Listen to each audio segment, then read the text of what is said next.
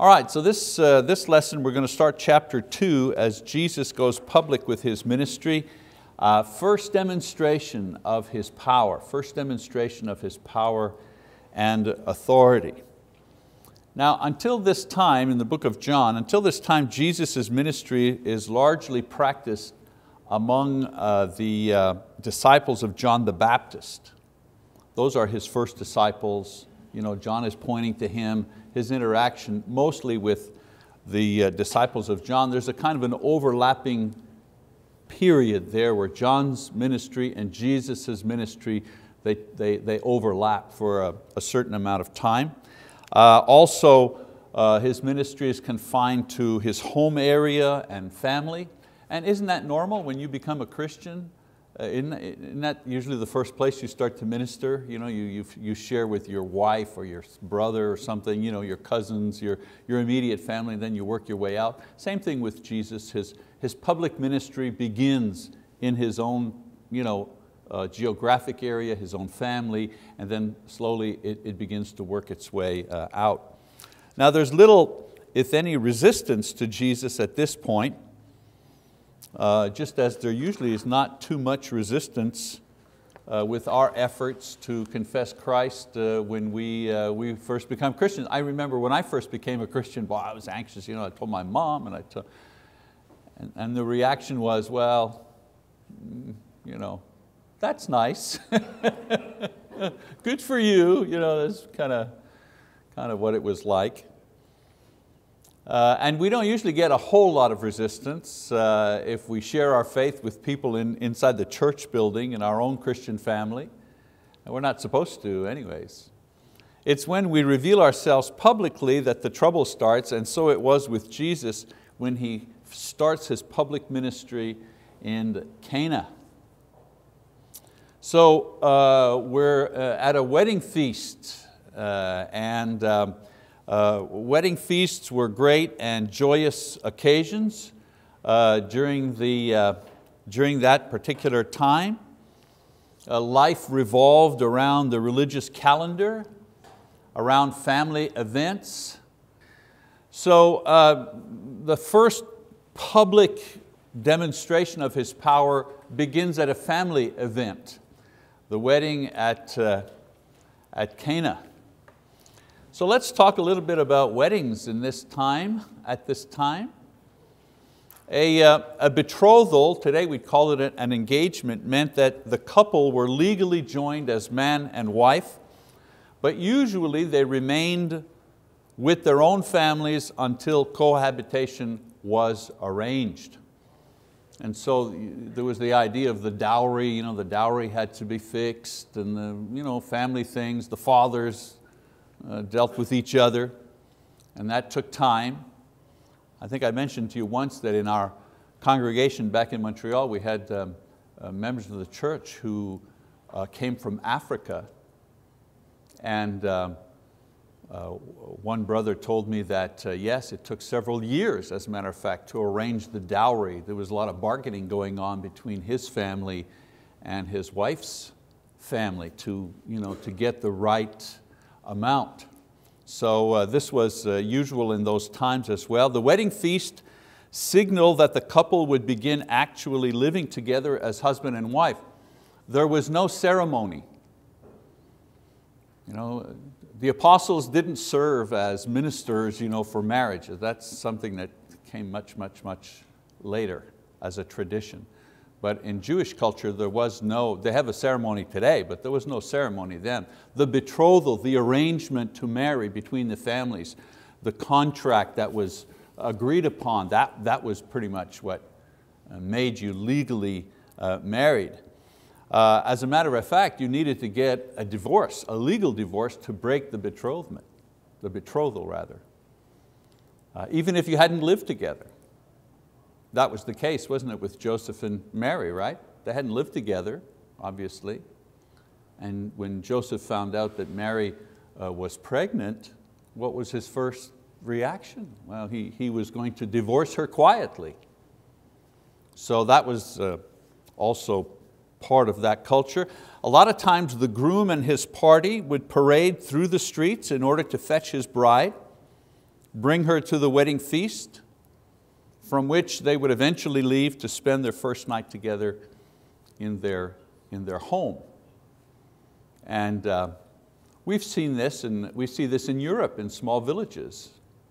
You know, if you've been to Europe, you see that in small villages. There's a parade, a wedding parade going through, and people singing and dancing and playing instruments, and the bride and the groom making their way to where the wedding reception will be. So this was the pattern. The feast itself could be an elaborate event which lasted a week, 7 days or more as guests arrive, and the couple as well. Sometimes we find that difficult to believe. Man, they sat at the table and they ate for 7 days. Think about Thanksgiving. Think about Thanksgiving in large families. Does the celebration only happen when you start cutting the turkey? Well, no. Grandma's coming in on Friday, and then Uncle Joe's coming in from Vermont on Saturday morning, and I think his relatives will show up Sunday, and in the meantime, you're cooking for this one and getting that one ready and doing airport runs. And well, when they say 7 days, by the time the families finally arrived at the wedding feast, it took some time. And then those who had come and had been there a couple of days, and so, well, they left right after. Those who arrived pretty much on that day stayed a few days longer. So it was a long, they didn't sit at the table for 7 days. But the festival, the happiness, the family reunion, if you wish, would last several days.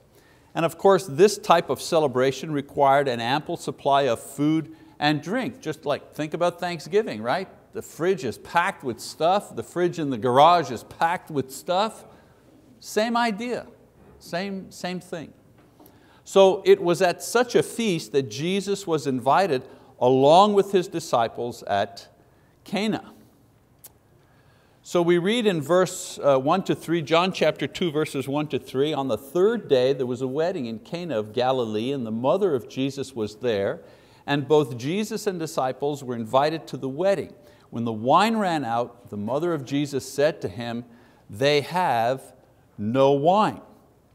And so Cana was in Galilee, near Jesus' adult home. Jesus, as an adult, He lived somewhere. He lived in the fishing village of Capernaum that we see there, Cana to the east of that. Mary was at the wedding as a friend and as a helper. So we see between the lines that it could have been someone from her family that was being married, because she wasn't just a guest. She was actually a helper. She was helping in the presentation. Again, I come back to my Thanksgiving analogy. Some guests just show up, they sit, they're served, they sit at the table, right? But your mother's sister and her mother, they're the ones who are in the kitchen and getting things organized. So same thing here. Mary is there, she's there as a helper. And the wine ran out early, and in losing the main beverage so soon would spoil the feast, the meal, embarrass the family. So Mary comes to Jesus rather than to the host, and states there's a problem, and in so doing intimates that he should do something.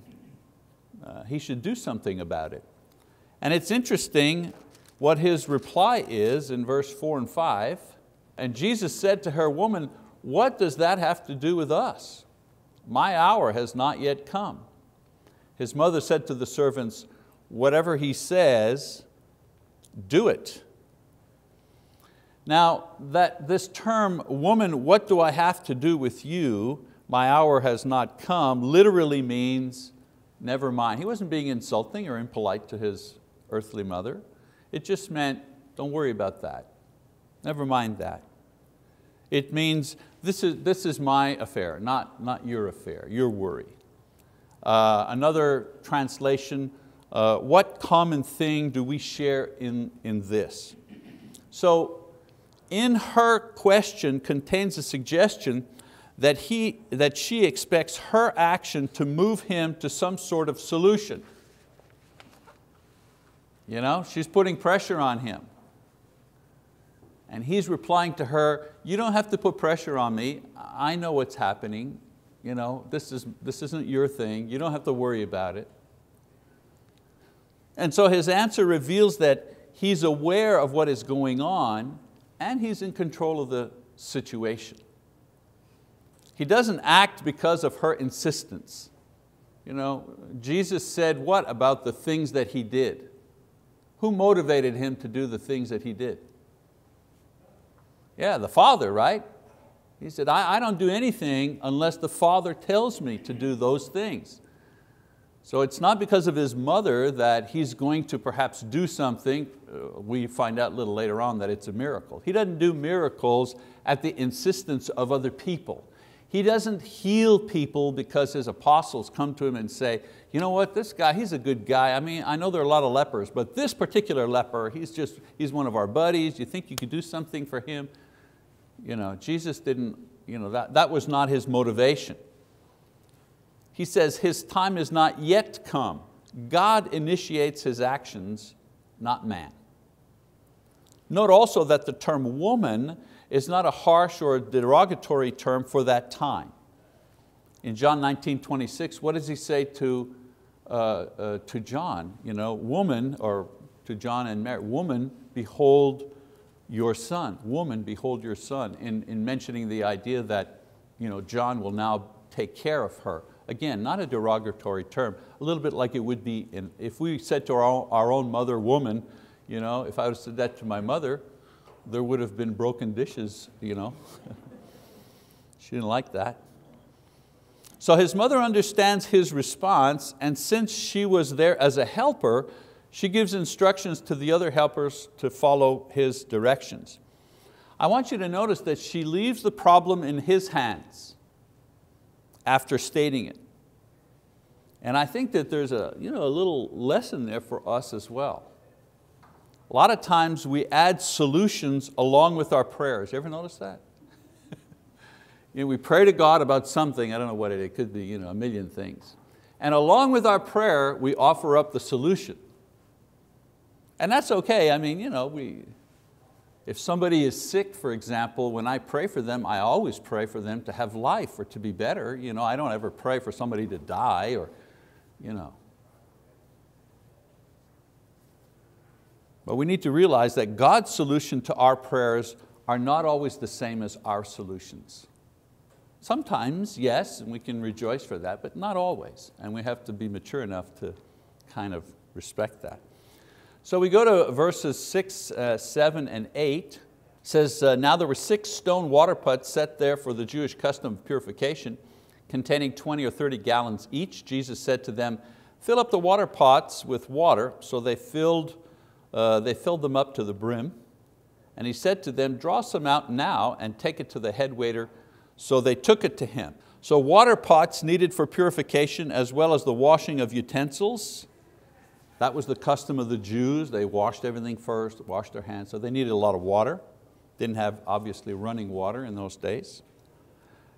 And Jesus has them filled with water, and then a sample of that taken to the host.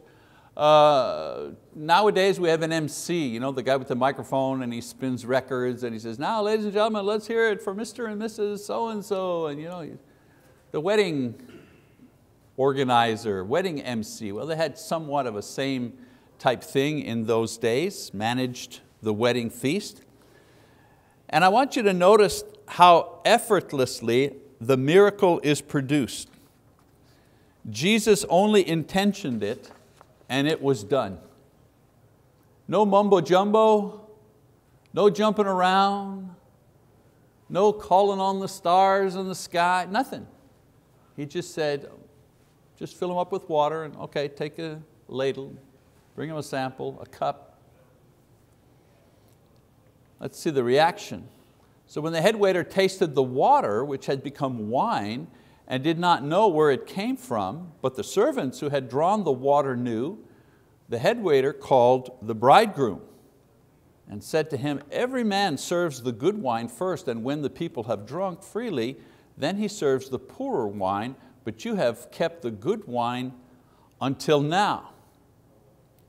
So when the host or the head waiter tastes, he compliments the groom on the excellency of the wine. Now, a side benefit of the miracle is that it not only saved the family from embarrassment and maintained the joy of the feast, it also blessed the groom in the eyes of his guests. Everybody was happy to be there to begin with, but because of the miracle, the groom is elevated. He's edified in front of his family and his guests. Now the head waiter's compliment rested on the common practice of serving the sweet wine, in other words, the fresh wine first, and after a lot of eating and drinking, the taste buds are dulled. Then they would serve the older, less tasty wine, which would by that time not be noticed. So the groom was complimented on serving good wine at the beginning and then the best at the end. And there are a couple of comments I'd like to make about the first miracle of Jesus at Cana. First of all, that certainly that He did it at a wedding. Blesses the institution of marriage. That it is of primary importance, especially in this day and age where the basic institution of marriage is being attacked from so many sides. I don't want to get into the politics of it. We know, we read the papers, we see what's happening. More children being born to single mothers than to married couples in our society. The push to legalize gay marriage, so on and so forth, people being separated. So it's significant that Jesus chooses a wedding setting in order to perform His first miracle. Marriage and its institution is highly honored by Jesus.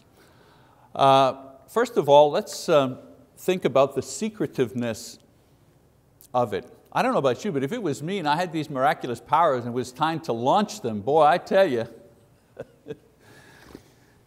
I'd make it spectacular, like a big entrance, like show business. People come out, we went to a hockey game. Let's talk about the hockey game. The hockey players come out on the ice, and there's lights and sirens and fireworks, a big entrance. Jesus makes His entrance. He's the Son of God, and it's all quiet. It's secretive.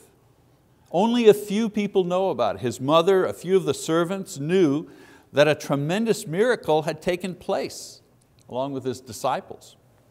So the beauty of this is Jesus manages to demonstrate His power to a few people without upsetting or overshadowing the happy moment that this couple and guests were sharing. Talk about love. Talk about diplomacy. I mean, imagine if everybody knew about the miracle at the wedding, what would have happened? Everybody forgot about the bride and the groom. Are you kidding me? So the miracle would be spoken of for all time. But for that precious moment, Jesus limited its impact to accommodate His hosts while providing a witness for His disciples. To me, that just shows delicacy, kindness, graciousness.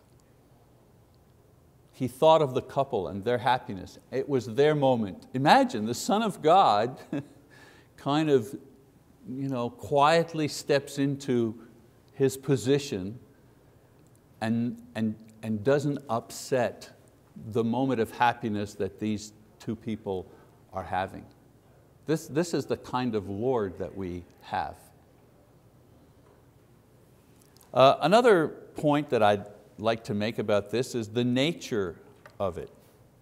The nature of the miracle itself. The basic nature of the miracle is that Jesus transforms water into wine with only His will. Now there's a debate here that goes on. A lot of people debate whether the water turned into pure grape juice or wine with some alcohol content. And I've read a lot about this debate, both sides of it. The argument, of course, is based on the Greek word oinos, and if it only refers to fermented wine, or does it refer to grape juice, or does it refer to both at the same time? And I've provided you, or I will provide you with arguments for both sides of this issue. I've got them here, I've got a stack here. So I did some research and I tried to find, I really tried to find a great argument for the idea that what Jesus produced was purely grape juice. And then I found an argument that supports the idea that oinos means wine.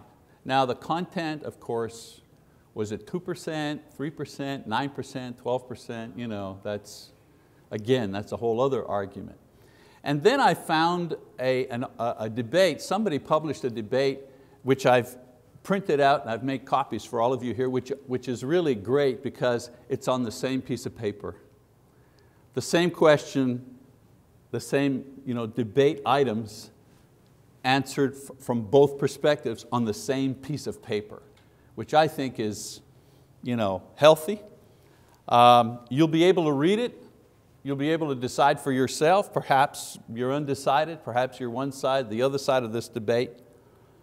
For those of you watching online, you can get the transcript of this lesson as well as the notes, of course, by going to our website, teaching website, BibleTalk.tv, and searching lesson 4 of this particular Gospel of John, and you'll find all the printed material that you can download and print off for your own study. Now, for our study, I simply want to point out that whether it was grape juice or wine with 2% alcohol in it, or 6%, whatever it was, I want you to keep your eye on the ball. The important thing to remember was that this was a great miracle.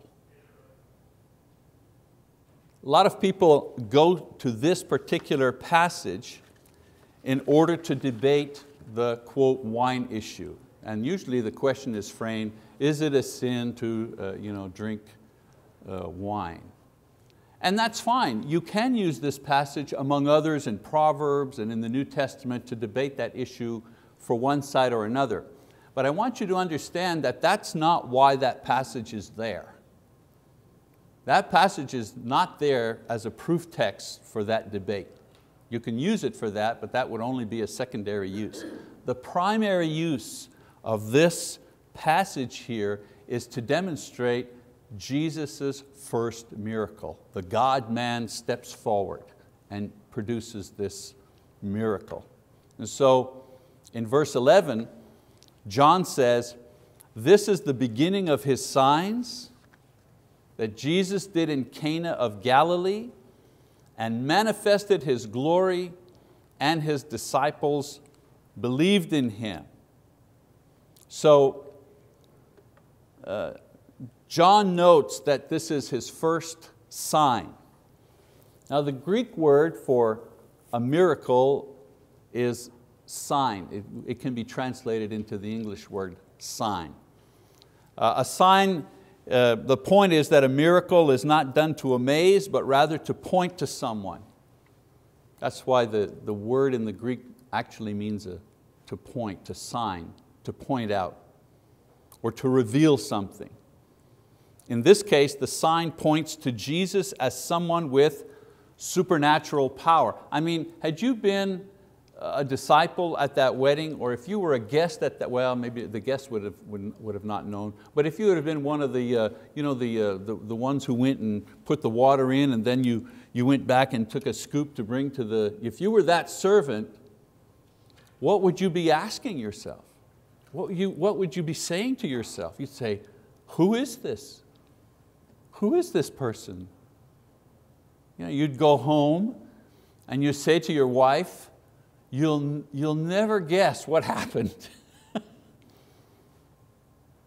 And she would say, well, what happened? And you say, well, I poured, we had 6 jars and they were full of water, and then all of a sudden they were wine. And she said, really? And who was it? Well, Jesus, son of Joseph. You know, he lives in Capernaum. And some of his disciples were there.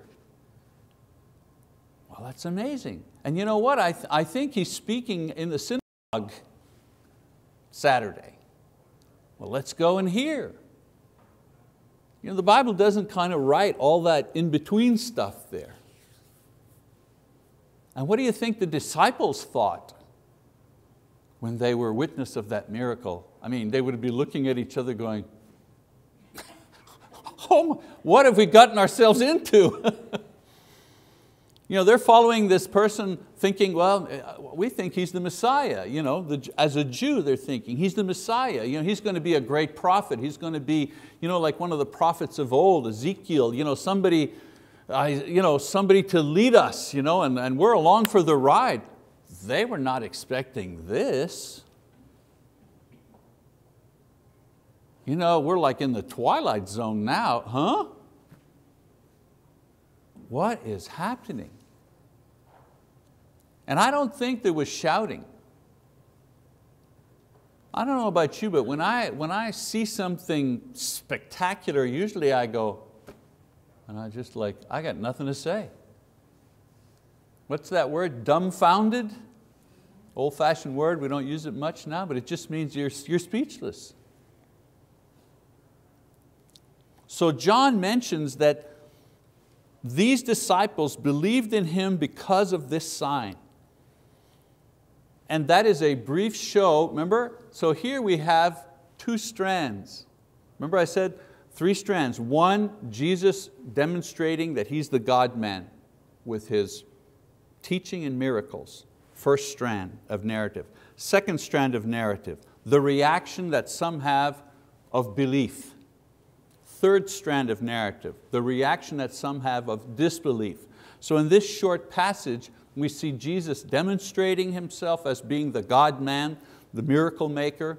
And here, in this description that John gives, we also see belief. The disciples believe in Him. Now, their belief was not like a straight trajectory, was it?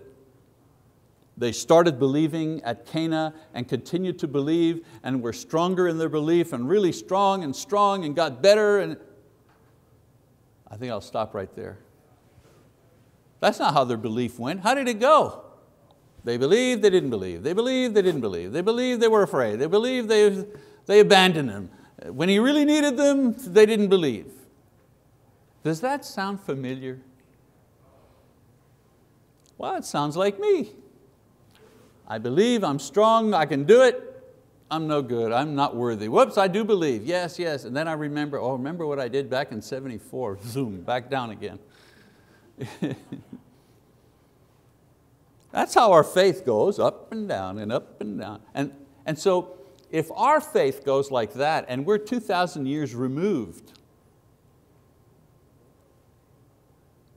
imagine, they were right with Him and their faith was going up and down and up and down. And they were right next to Him. So we shouldn't be surprised when that happens to us as well. That's my point here. So verse 12, we'll finish out this passage here. I think we're going to stop here. It says, after this He went down to Capernaum, He and His mother and His brothers and His disciples, and they stayed there for a few days. Why Capernaum? That's where He lived. So we see from this verse that the feast was probably a family affair because even Jesus' brothers were at the event. But were they privy to the miracle? Nope. A prophet is not without honor except where? In his own home. So the disciples saw it. A servant that he didn't even know saw the miracle, but his brothers that he lived with, they were not subject to it. His mother, yes. His brothers, we don't think so. So Jesus returns to His home, which was in Capernaum. And one thing, it's interesting, some scholars, some researchers believe that Jesus lived with Peter. because Peter lived in Capernaum as well.